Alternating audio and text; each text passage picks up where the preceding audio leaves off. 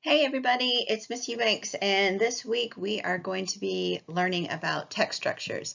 This is a review. We studied this standard earlier in the year, so we just felt that it was important to review this standard. As you get ready to go to 5th grade, this standard is a stepping stone for some of the standards in 5th grade. So it's very important that we review this and that you have a good understanding. So let's get started. So what is a text structure? Well, a structure is a building or framework. So a text structure refers to how the text is built. Writers use different structures to build their ideas.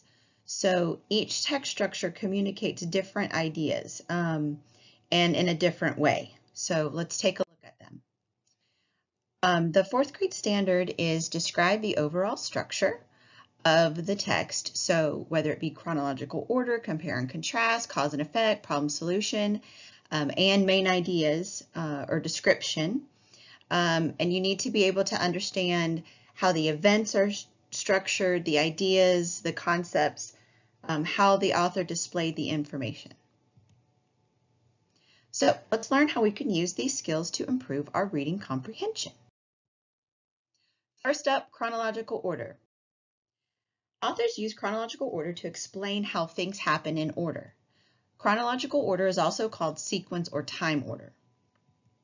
So why might an author use chronological order to write about this frog? Maybe his life cycle or the steps he takes to create his nest or his habitat.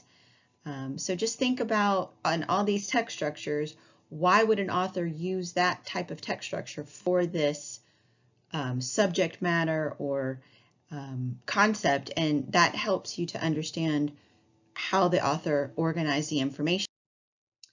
You will know that you are reading a text in chronological order because you will see words like first, next, later, then, and finally.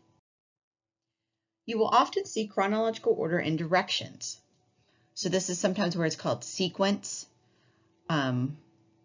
So let's read this text together. Have you ever made macaroni and cheese? It's simple. First, boil some water and make some macaroni. Then make your cheese sauce. After the cheese sauce is ready, mix it with the macaroni. Bake the entire thing in the oven. Finally, it's time to eat. So, can we find the clue words that help us to understand that this is chronological order? There they are. And you can see that this after is, it says this step. After you do this, then you move on. Okay, so now let's practice. Which of these paragraphs is in chronological order? So let's look at the first one. Pennsylvania has many historic sites. You can visit Revolutionary War sites like Valley Forge. You can also visit important locations from the Civil War, like Gettysburg. Finally, you can also see the site of the first oil well in Titusville. Pennsylvania has many neat places to visit. This one says, through the ages, Pennsylvania has seen many interesting events. The state was founded in 1681 by William Penn. Later, Pennsylvania was the site of important Revolutionary War battles. After that, Pennsylvania was home to new factories during the Industrial Revolution. Today, Pennsylvania continues to make history. So, which one do you think is the chronological order paragraph? If you said this one, you are correct. This is the paragraph in chronological order. What are your clue words? If you said through the ages, there's a date, later this happened, after that, and then today. Those are all words that signal time, that signal order of things. So very good. Next up, compare and contrast. Suppose an author wanted to explain how these two birds are similar and different. Chronological order won't work. So we need to use something different. We need to compare and contrast. So let's look at this paragraph. The cardinal and the goldfinch, this is the cardinal, the red bird, and the goldfinch is the golden color. The cardinal and the goldfinch are two common birds. Both are brightly colored, both are common at bird feeders, but the birds have some differences. The male cardinal is a bright red, while the male goldfinch is yellow. Cardinals like shrubs and trees, while goldfinches prefer open meadows. When authors use the text structure of compare and contrast, they often use special clue words to show this text structure. Can you find the clue words in the paragraph? So, you have both, which signals comparing, which means we're finding things that are similar or the same about the birds. Then you have some words that signal like the opposite, that show differences, So it says the cardinal is bright red while the male goldfinch is yellow. So that signals a difference. Next up is cause and effect. Sometimes a writer wants to explain how one event leads to another. This kind of text structure is called cause and effect.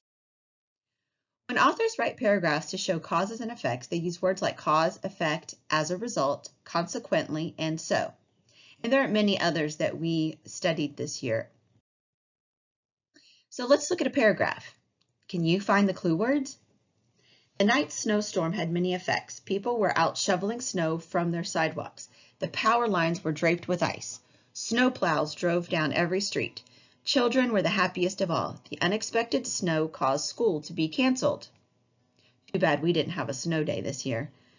But can you find some clue words?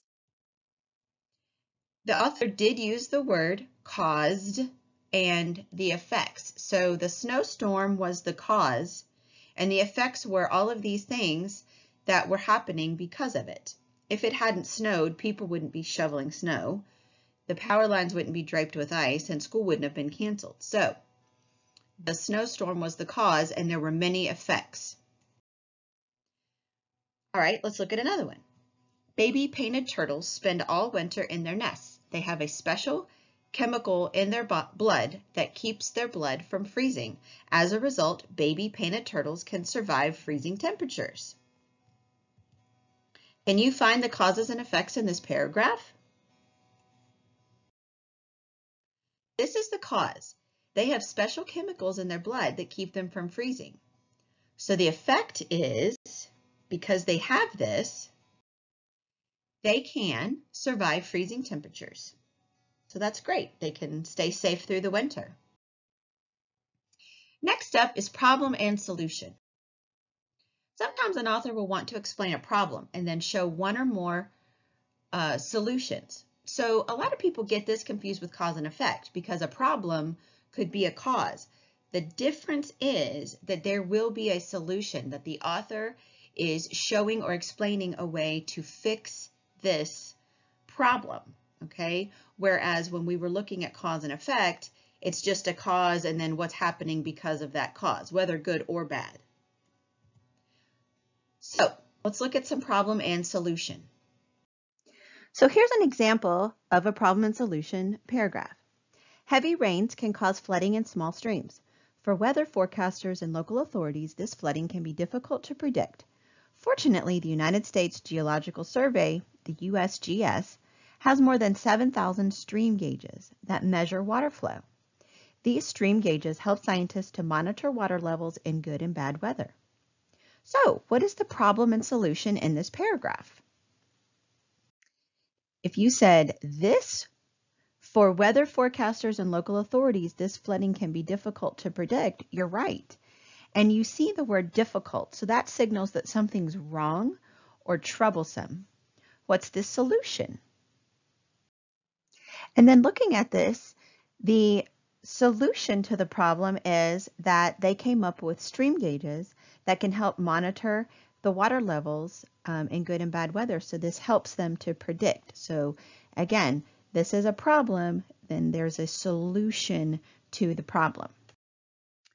So some synonyms for problem that you might see in the paragraph might be difficulty or struggle, issue, worry, a threat. There might be trouble. So an author will use those words to indicate the problem. Not always though, so you just have to be able to read it and just understand that, oh, hey, that's something that's wrong.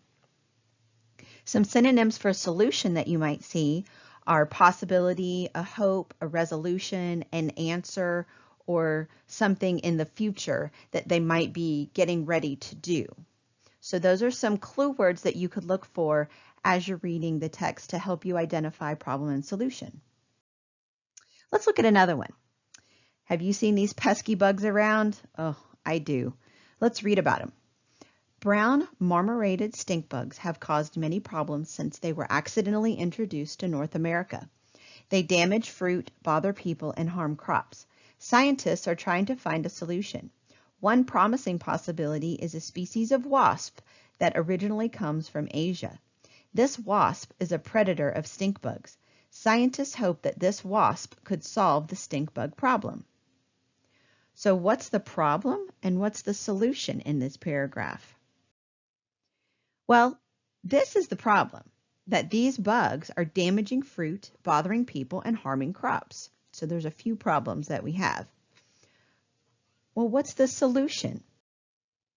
Well, the author says one possibility, so that's something that could come positively impact, getting rid of these bugs, is introducing a new wasp to our ecosystem.